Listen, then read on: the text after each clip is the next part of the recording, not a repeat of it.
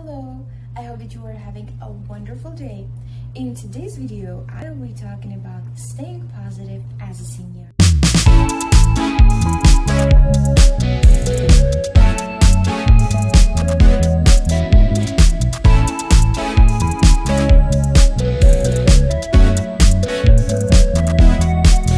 aging process starts and you prepare to face retirement or possible home care, it becomes harder to keep a positive mindset and to stay happy.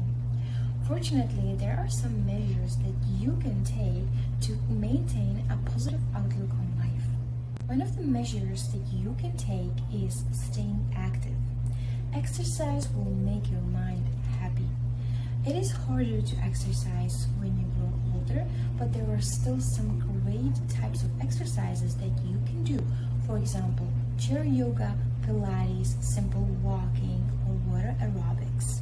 Another measure that you can take is having a healthy, balanced diet. Healthy, balanced diet is not only important for your physical health, but it is important for your mental health as well.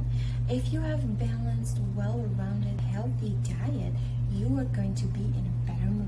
Another important measure is staying busy. You want to keep your mind occupied. And you can do this by reading books, reading magazines, doing puzzles, playing games with your friends, or watching documentaries, anything that will give you some new knowledge and that will keep your mind busy, active, and occupied. The last important measure I want to mention today is staying in touch with your family and your friends. Just because you don't work doesn't mean that you can't talk to your co-workers and reminiscence about the good old days. Just because you don't live with your family anymore doesn't mean that you can't call them and invite them over and have some quality time with them. It is important to talk to your loved ones and to share laughs and memories and experiences. I hope that you enjoyed today's video and that these tips will be very helpful for you.